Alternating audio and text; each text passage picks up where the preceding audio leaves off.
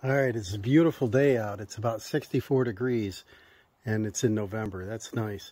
I want to start on the siding up here. We got that panel here. It's about a 15-foot cedar tongue and groove. We got a couple 18s there, a couple 18s there. They're a little rough shape, and I want to find out why, because cedar's, insect and water resistant pretty good, and it does have paint on it. It's a solid stain, and I want to find out why. Water must be held somewhere, and I'm going to get out some tools, probably a circular saw to cut down the middle, oscillating sander, finish nail gun. I'm not sure I'll paint any new boards until I see the condition of these, see if they're pine. I believe most of them are cedar. I got to find out. And hey, let's get set up and get going.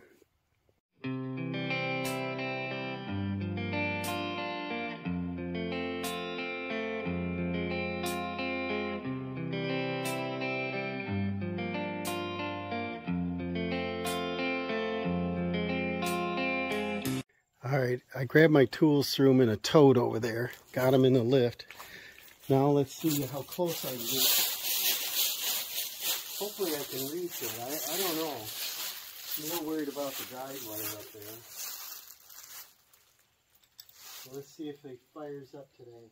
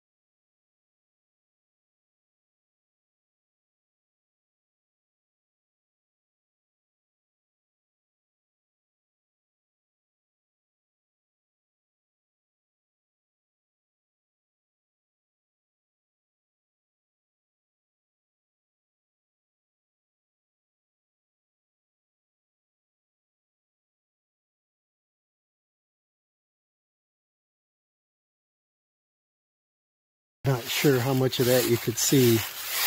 Didn't really take that long. And the lift, you know, you don't really need a lift in this area, but I have it. And the nice thing is you can put all your stuff with you. You go up a ladder with a circular saw and sawing in front of you. Boy, dust down your neck. Dangerous. I've got 1, 2, 3, 4, 5 pieces. Yeah, 5 pieces there. The top one, and we got that over here. It looks like there is cap flashing over the window, but it looks like the water come off the edge of that and the caulk failed. You saw me tear out a whole strip of caulk. It's all dried out, and it looks like I got behind it. See if I can find it down in this mess here. But this caulk gets very brittle. Hear that? So they probably just use a latex caulk, and it dries out. Usually you don't want to butt your siding real close. You want it to kind of dry out, and you apply your caulk over the surface, and that'll give the board a little bit of expansion room. So I've got a little bit of cedar. I'm going to calculate how much I got. I got, what, 20 3/8 and 55 5/8. Over here I got an 88, I think it is. Oh, it looks like I can get it out of my 8-footer. Yeah, 88. And so let me go get some stain on it. I might back prime it. Find some caulk. You know, paint all 6 sides of a board, and then you don't get cuppage when it gets moisture behind it. Tyvek, you know, it's paper. I don't think it's that great of a product, but it's better than nothing. Sometimes felt paper is better for water. But let me get started with that, and well, the sun's kind of getting near setting. I got a late start today in the afternoon here. But I'll get that stained, and then I'll be ready to put it up tomorrow then. It'll run overnight. All right, I found broken tongue, a crack on that end. I found one. Now these are pine. These were in that call pack. I found one with a big knot, and then I found one with a split up the middle. So by measuring out, I need 2 of these at least. And I think what I'll do, because I have them, they were in that call pack, is I'll go ahead and stain all 3 of them. And that'll give me a couple other boards if I want to do something else around the house. There's a lot of square footage on this house. Some siding on the south side, especially in the west side, tends to get a lot of sun. This is a stain that I used. This is a Valspar Solid 1-coat exterior stain and sealer for decks, siding, fences, outdoor. And it's a 10-year all-weather, rain ready in 4 hours. I bought it last fall, and I think I used a coupon, or I bought it during the paint sale, and then I got another 5% off. So it's still expensive. I think it was $150 for the bucket, 5 gallons. And they say it goes 400 square feet, but you waste some, you drip some, it's in your cleanup, it's in your tools. I think you get about 300 if you put it on liberally. If you spray it, I think you get about 250 a gallon square feet. So this is my way. I'm not going to open it. I'm just going to shake. I hear it splash and hit in the bottom. If it was a gallon jug, I like to store a lot of them upside down, and then it doesn't settle. So, got a rag. Probably need a screwdriver to pop that open.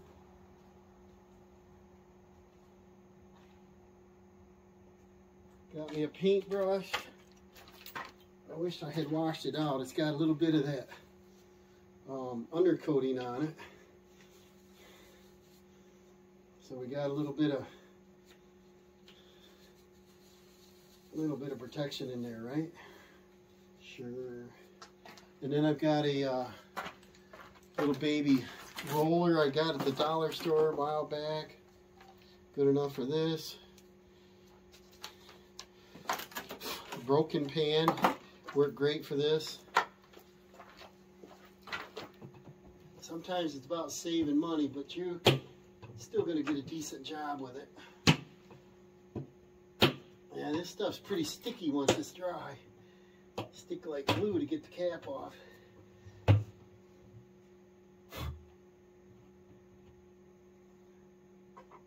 So that'll be our color. That'll look good. And then we'll glove some of this out of here.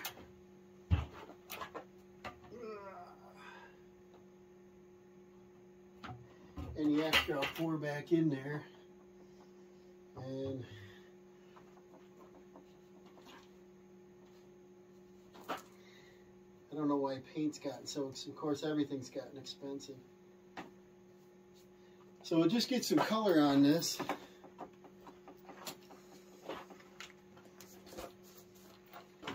And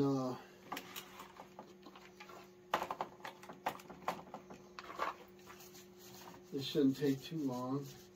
I wanted to get it on tonight. That'll save me a little time tomorrow. So we'll probably get in the 40s tonight. So it's not going to freeze, but it's going to slow the dry time. These are brand new boards. They're just out of the Call-Pack. They're damaged, cracked, whatever.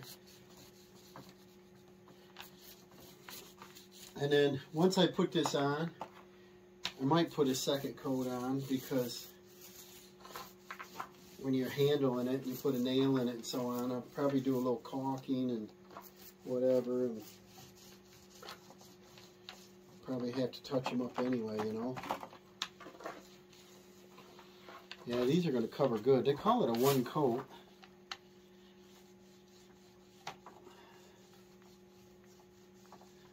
These dry good. I'll put.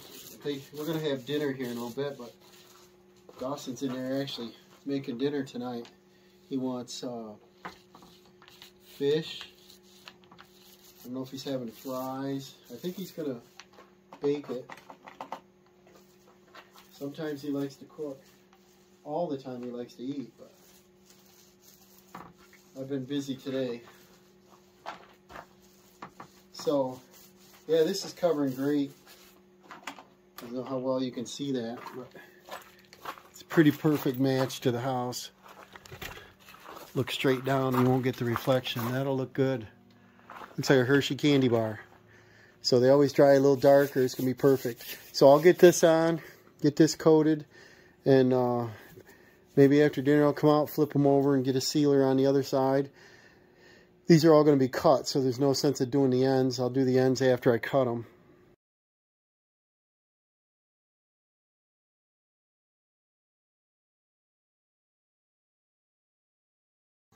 Alright, there's a crack on this end, so I didn't paint that. And there's a crack right there, so I didn't do that. And there's a knot up on this one. So I think with the three pieces we'll have plenty to go. The color looks great. And this is a solid, so I decided to try it on the pine and match it. So when this dries, it's going to dry darker. And so we'll see what it looks like in the morning as far as matching. If it was a semi-transparent stain where you can see the wood grain, I definitely would want to use a cedar. So I do have the cedar, but it's $100 for 3 boards, 3 8-footers, and 24 lineal feet. And I thought, whoa, a little much. So let's see what this pine looks like before I have to buy the other. And we'll see how that goes, and see what it looks like in the morning. Good morning. I did coat the back side of these. I just threw a quick coat on. The original ones, they didn't paint the ends. They didn't paint the back. That probably would have kept a lot of them from cupping, because you seal one side and it tends to swell different on the back side. So here's our little storyboard. We got to have 5 20 and 3/8, 1 55 and 5/8, 1 88 with a about a 412 pitch on it, which is about 17 degrees. So we have the knot on this one.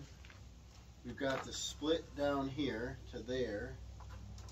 And then this one, part of the tongue is missing here. Remember, these are all the Culpac, your new boards. But so I want to use the least amount of waste and see what I can come up with here.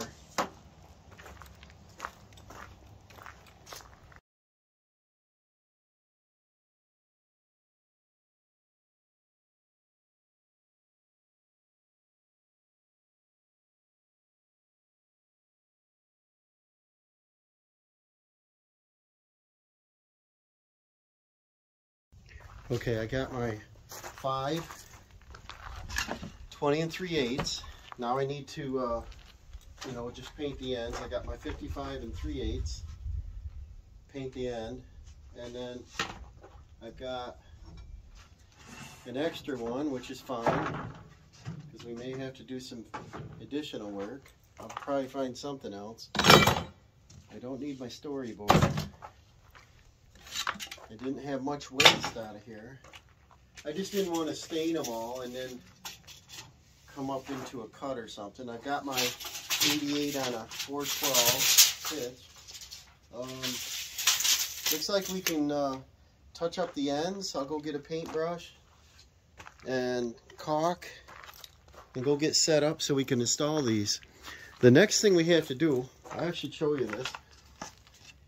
I'm sure a lot of people have done this before, but when you nail on your pine,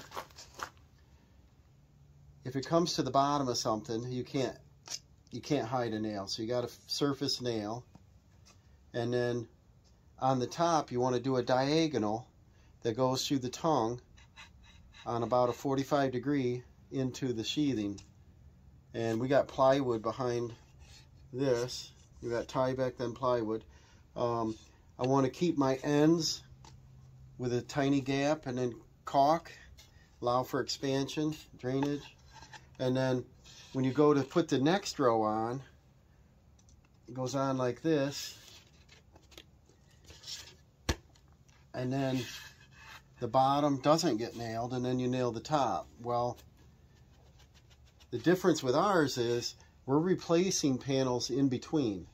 So my luck doesn't have it that, for example, this is the upper one, and we have 2 boards, that I probably cannot do this.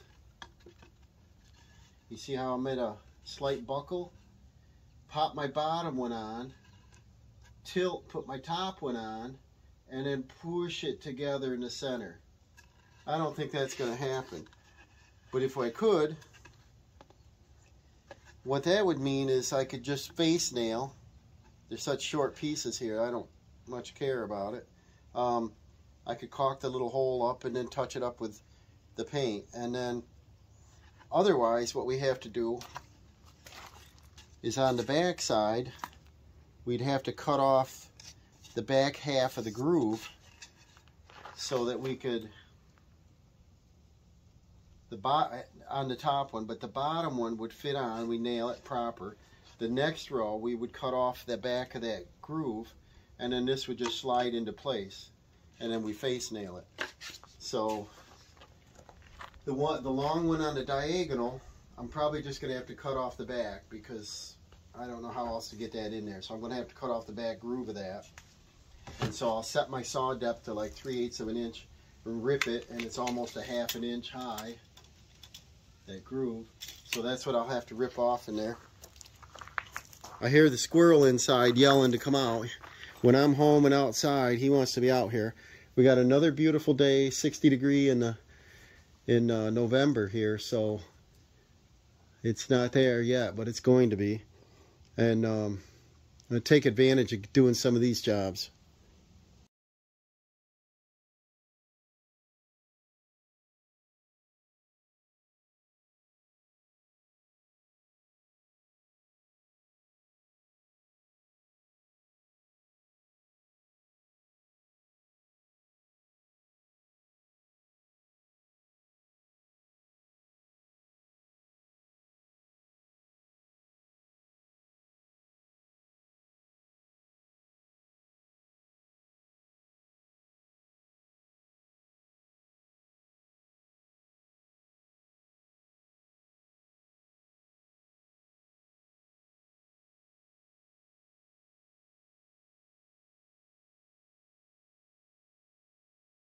Well, it's looking pretty good.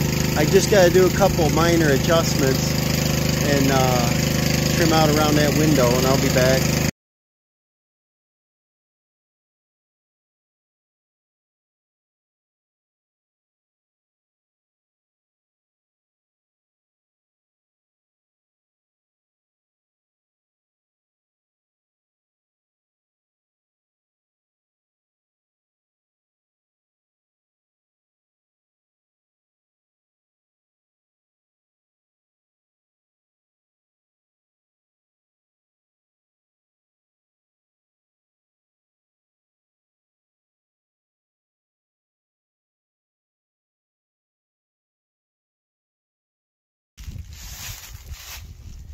That one fit in pretty nice. I caulked the edges. Around the window I cleaned off the flaking paint, peeled off that hard caulk and re-caulked. And I'm going to paint over that a little bit. Over here, the board, one of the boards was slightly wider than the other one. So I'm going to cut the board on the table saw a little bit narrower, and then I'm going to bevel it. You know, I'll do the bottom edge, and that one, the small one, I got to back cut it so that I can push the tongue in and tip it in. The upper one I got to trim around the window yet.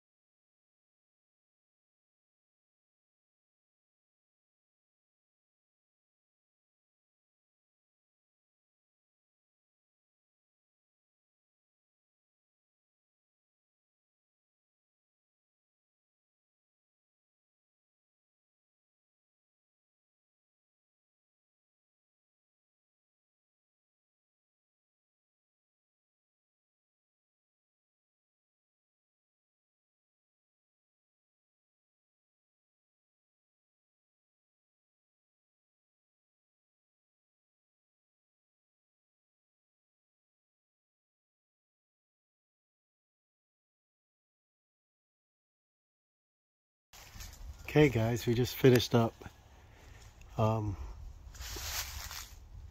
last board. I had to cut the bottom out just a little more. I didn't cut it deep enough so it wouldn't tilt in.